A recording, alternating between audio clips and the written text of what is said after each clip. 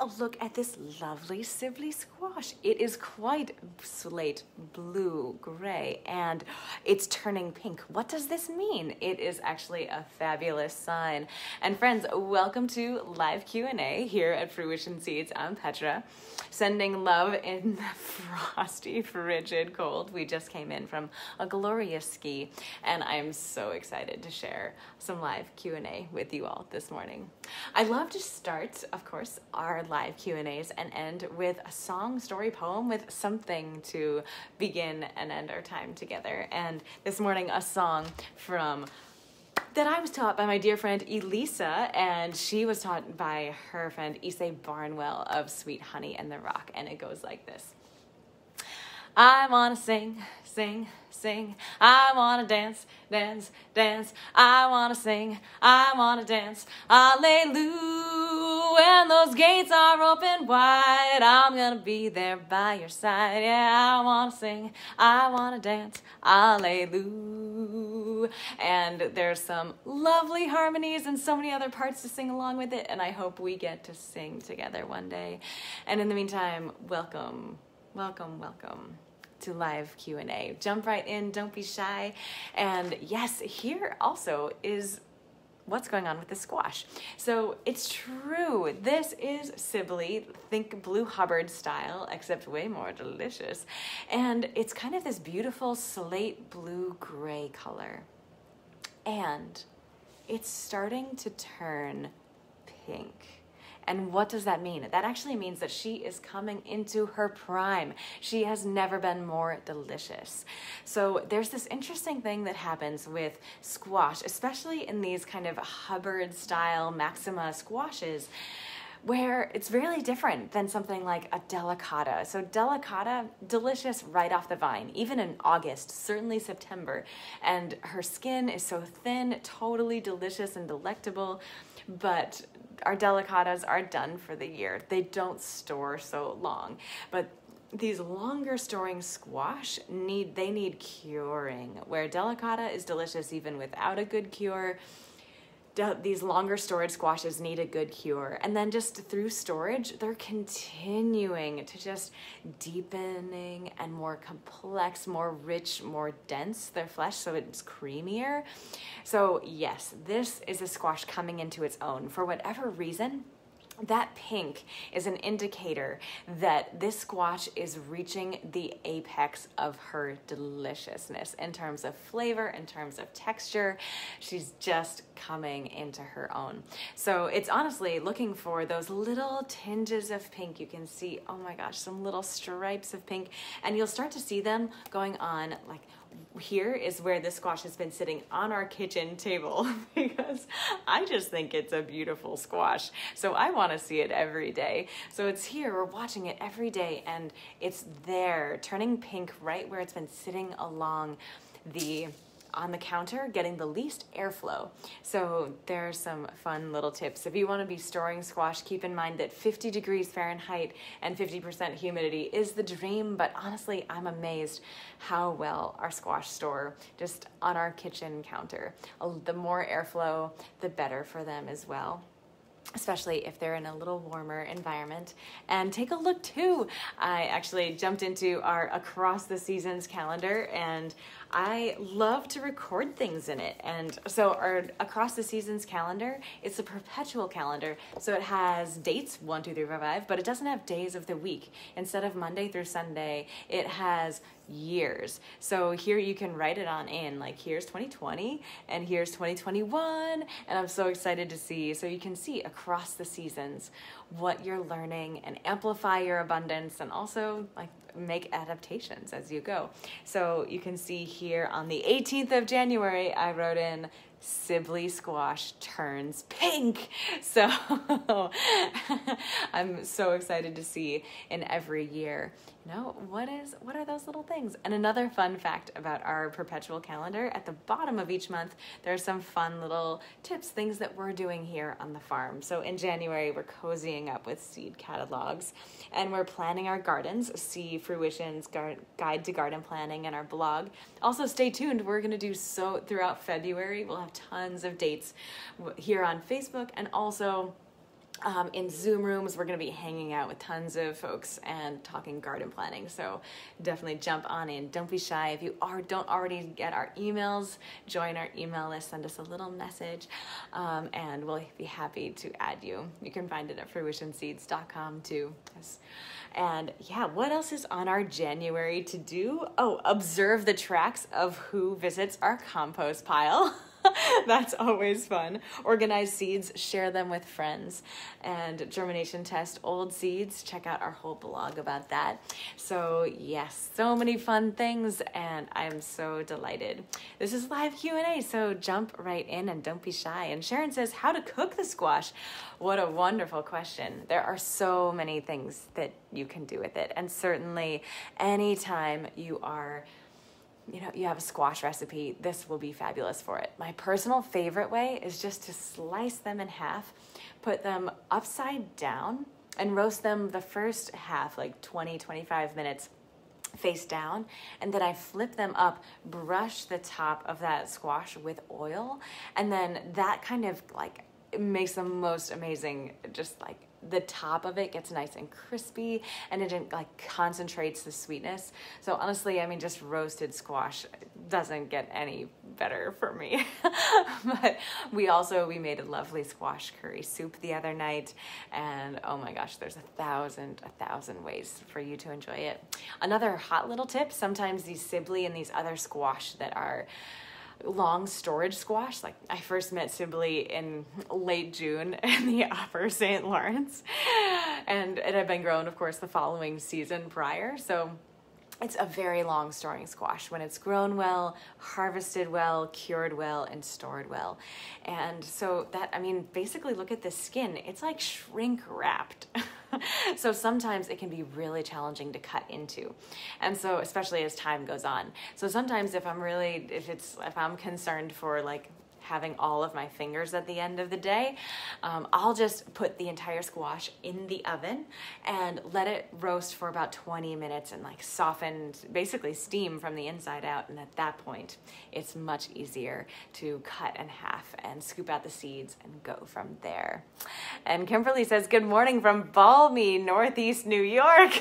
Yes, sending love from the single digits of the Finger Lakes as well. I hope you are nice and cozy and enjoying this beautiful snow. And Teresa says, good morning from West Virginia. Oh my gosh, we love West Virginia. Thank you so much for joining. And Jason says, no questions this morning. Just wanted to say that we love you, Petra. Thank you, Jason. Sending love to you too. And actually in this moment, I think you had asked me for a quote a few months ago, and I think I didn't even respond because I was like, that's so sweet, and I have no words that are my own. I just share everything that I am learning, and I don't think I even responded. And if that is you, I apologize and thank you. And if that isn't you, well, there's a fun little story. Dottie asks, how do you cure the squash? So curing is a process in the fall. After you harvest it, you want to put your squash in a warm, dry place with plenty of airflow for about 2 weeks. So we actually put it in our greenhouse, and we put it, rather than in a pile, we want there to be lots of good airflow. So we're actually putting them on pallets. So there's airflow below, and we're putting them in a single layer. And so that curing in a warm place. So it cools down over at night, but in the day, it's like, if you can be over 75 degrees, that gets the best, quickest cure. So that curing, kind of think of it as like kind of shrink wrapping the squash. So it helps it, like, just all that skin just tighten ever so slightly, and that way it will store much longer over the long haul of the winter. There are so many things to keep in mind though, like delicata is not a long storing squash. So no matter how well you cure it, it's not going to last deep and past like New Year's. If you're eating them by mid-January, it's a miracle. So, so that being said, within individual species, some and varieties, some just store longer than others. But that is such a good question, and I can't wait to dive more in when we're back into squash curing season next September. And Luella, good morning, Luella. Good morning from Detroit. No questions right now, just delighted to soak in enthusiasm. just coming in the door. Pardon our enthusiastic dogs. Just delighted to soak in enthusiasm from another seed nerd. Yes, don't be shy, and can't wait to share the farm with you one day when you find yourself in the Finger Lakes post-pandemic times. And Scott, oh my gosh, hello Scott, sending so much love. We are thrilled to see the calendar. Wrap the squash in foil and slow cook it in a wood stove. Yes, on a bed of coals, amazing. 1 degree in Maine. Oh, stay cozy and send our love to your loves. Oh, it's awesome, Scott. I love that you're using your wood stove to bake squash. That I'm literally salivating. And Kathleen says, good morning from Camp Goodman. Good morning, Kathleen. I am so excited to log them on my fruition planning calendar. And Peggy says, good morning from sunny Florida. Sending so much love to Florida as well. I love this. And good morning from Wynwood, Pennsylvania. Good morning from Southwest Missouri. So excited to learn more and thoughtful gardening with you. Our second year having a big garden. Right now we have about 400 starts inside. That's amazing. Show us pictures. So beautiful. And thanks for taking care of our great grandbabies. When people ask Matthew and I if we have children, we say yes, and great grandchildren. And they grow us more than we grow them. And I'm so excited for you. Sending love to Missouri. And good morning from Westchester, PA. What fun. Good morning from Buffalo, says Betty. Sending love to Buffalo. And dreaming of spring and seeds this chilly morning. Thanks for your enthusiasm and hard work preserving seeds. My huge joy. And so glad to join you on the journey. It takes a village, and we couldn't do what we do if you weren't doing what you do. And it's such a joy to be able to do this together. And Dustin says, I love your gardening enthusiasm. Can't wait to enjoy your videos and enjoy the planting season. Yes, we're all in this together. And, Sharon asked, can this squash be found in the grocery store? I don't remember seeing the squash. It will not be found in a grocery store. The vast majority of, all varieties on the planet will not be found in the grocery store, right? There are thousands, hundreds of thousands of varieties of everything. And there's just a few hundred varieties that have, quote, made the commercial commodity cut. And so we think that carrots are orange, and there's a whole rainbow of carrots. We think that lettuce is green and maybe sometimes red, and there's so many spectrums of colors, shapes, sizes, textures, heat tolerance, cold tolerance. There's so many different varieties. So yes, this is a brilliant heirloom squash that you'll never find at a grocery store, and you probably won't even find it at a farmer's market, although her kissing cousin Blue Hubbard is much more available, but not nearly as delicious as Sibley. So thank you so much for asking. And Donna says, good morning from Atlanta, New York, just a few miles away. Oh my gosh, we just spent the night down in the Urbana State Forest above Hammondsport, between you and Hammondsport. And it was so dreamy, the snow last night and the snow in the sunlight this morning. We live in a beautiful place, and I'm so glad you're just over the hill. And Louise says, I was surprised that your dahlias and ginger are already sold out. I'd looked a few weeks back, but not sold out yet. So here's the thing, and I'm so sorry, our new website is wrong. It's not sold out. They're not available yet. They're available March 1st, which if you open up the product, the ginger itself, it says that, but on the main page, it just says sold out. We're working so hard on our new website, friends, and it's kind of very frustrating. So yes, we have tons of ginger. We have our dahlias, potatoes. Also, March 1st, we will have all of those wonderful roots, rhizomes, tubers available for you. So don't be daunted on our website. Our website is wrong. You can't order it yet, but you can March 1st. So mark your calendar.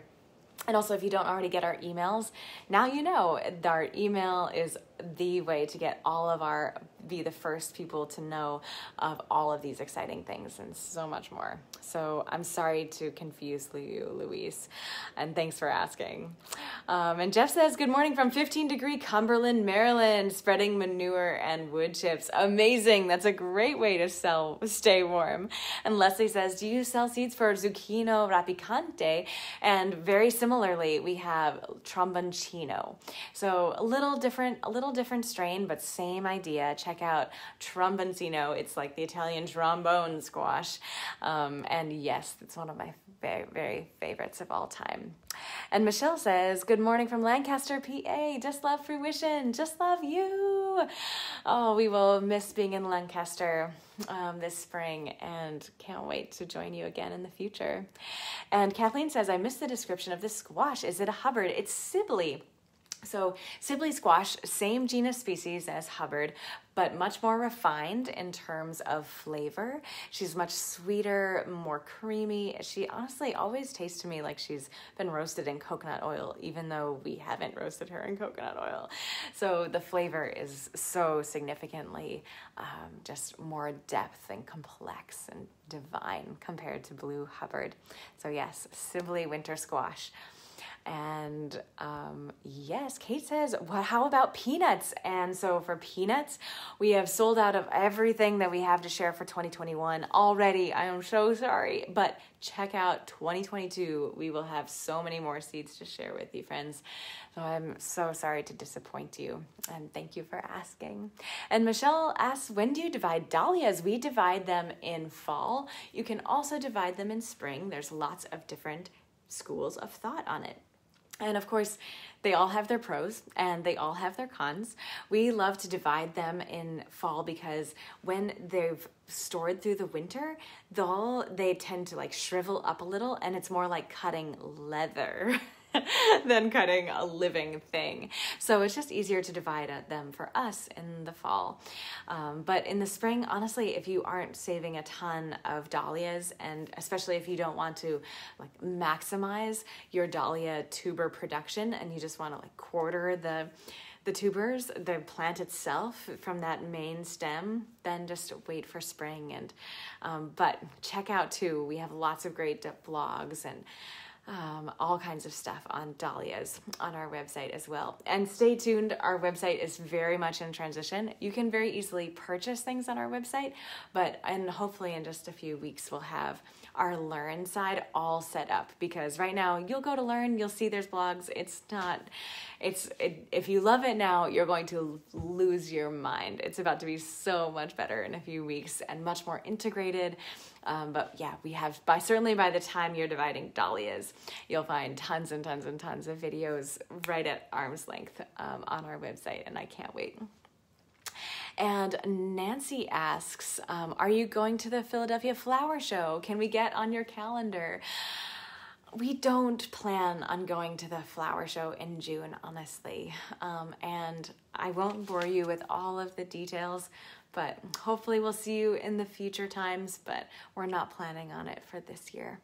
But stay in touch and jump on our email list if you haven't already, so that you can be involved in all of our virtual events, and hopefully we'll be able to do some live events somewhere sometime in the future. And if you're on our email list, you'll be the first to know.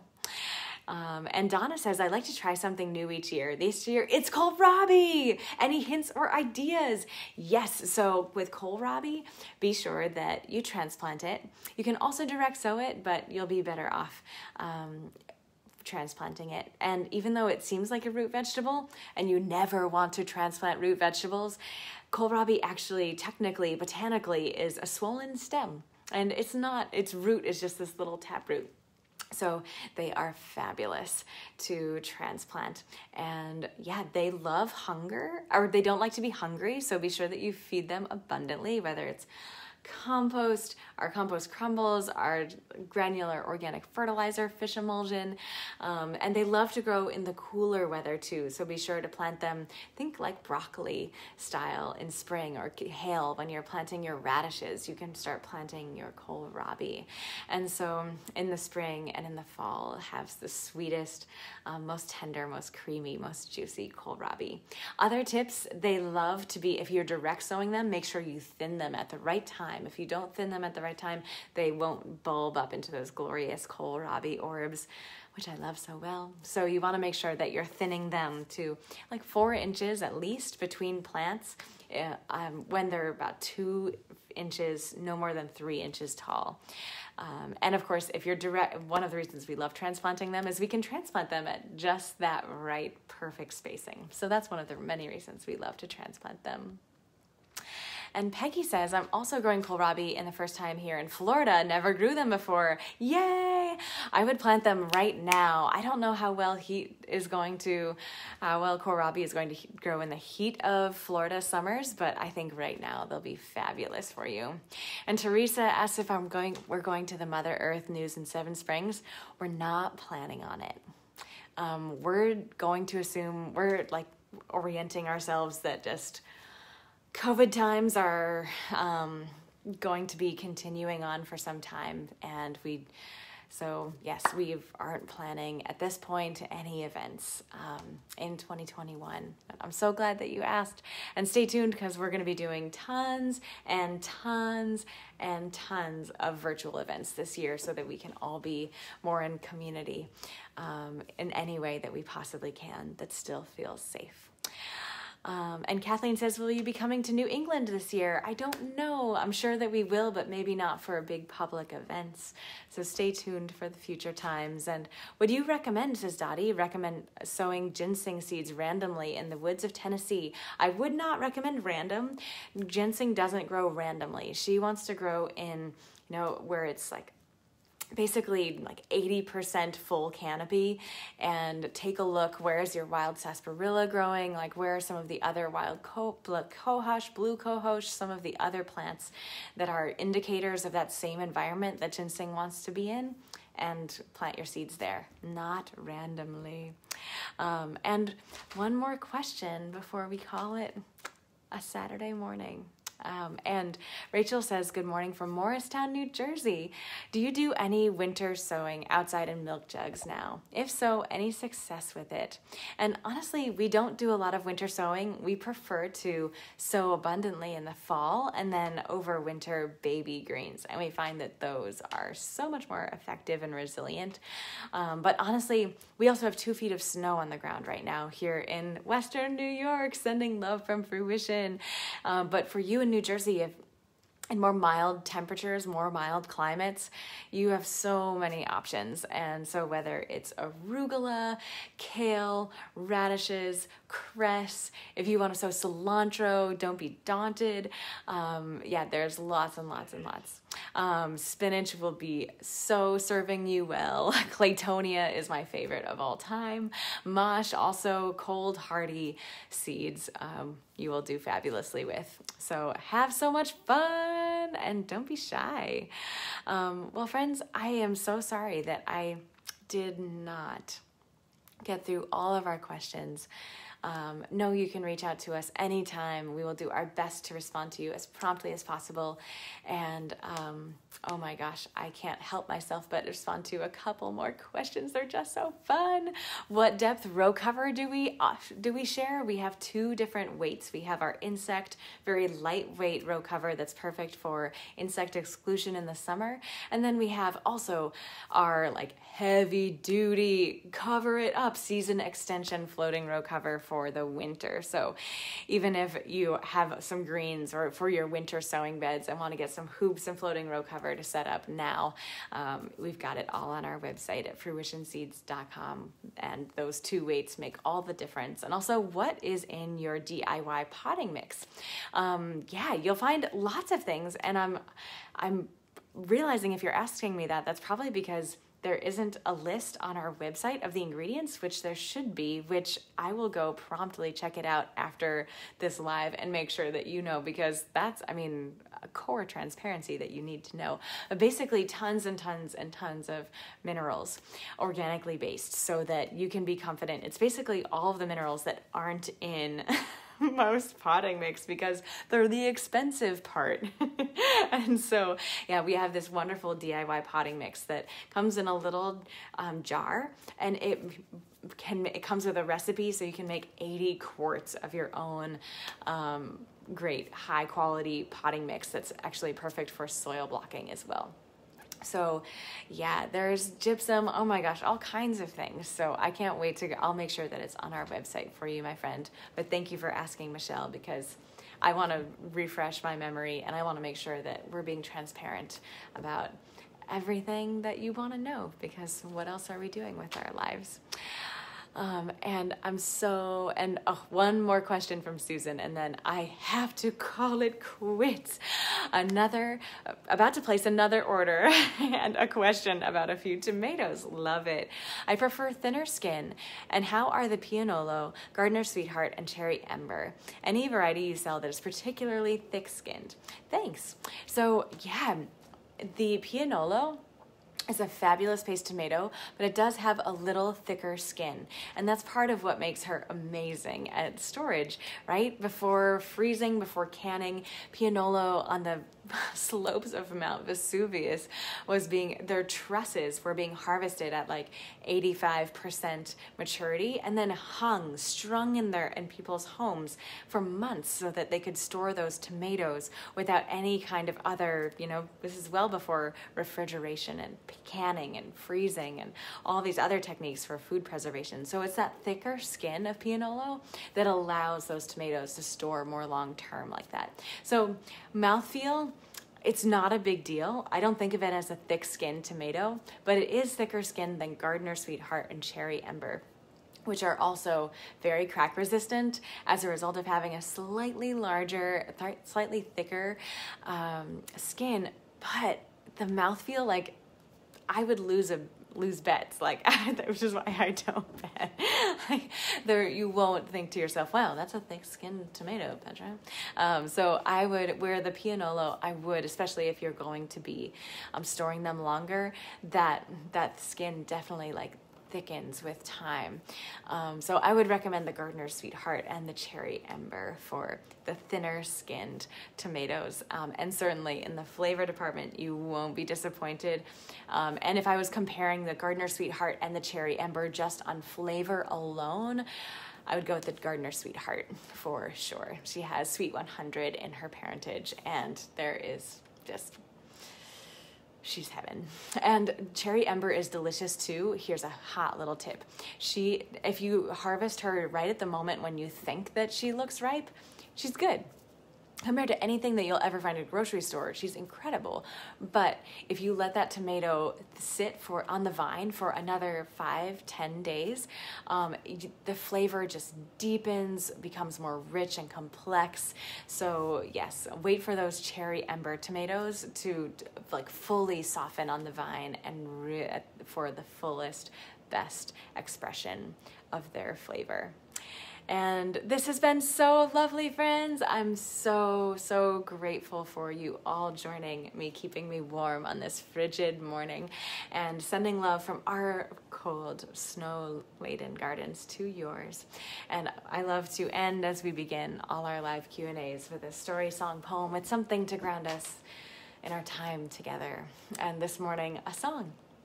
And I learned this song from our dear friend Elisa, who learned this song from Issei Barnwell of Sweet Honey in the Rock, and it goes like this. I want to sing, sing, sing. I want to dance, dance, dance. I want to sing, I want to dance. Hallelujah. When those gates are open wide, I'm gonna be there by your side. Yeah, I want to sing, I want to dance. Hallelujah. And there's a lovely harmony part as well that goes like this. I want to sing, sing, sing. I want to dance, dance, dance. I wanna sing, I wanna dance. Hallelujah. When those gates are open wide, I'm gonna be there by your side. Yeah, I wanna sing, I wanna dance. Hallelujah. And a fun fact, that song has the same exact chord progression as Swing Low, Sweet Chariot, as well as Oh, when the saints come marching in. So you can sing all of those songs together. They overlap in amazing ways with incredible harmonies. And now you know, and I hope that one day we get to sing together as well as this year, where we get to sow seeds together, certainly literally, even if it's virtually. I can't wait to start seeds with you soon. Stay tuned for all of those dates upcoming that we're about to share, where we're going to host all kinds of virtual garden planting parties and seed sowing parties. It's going to be so much fun, and I can't wait to do it with you in person. And know that that's what we're doing now too.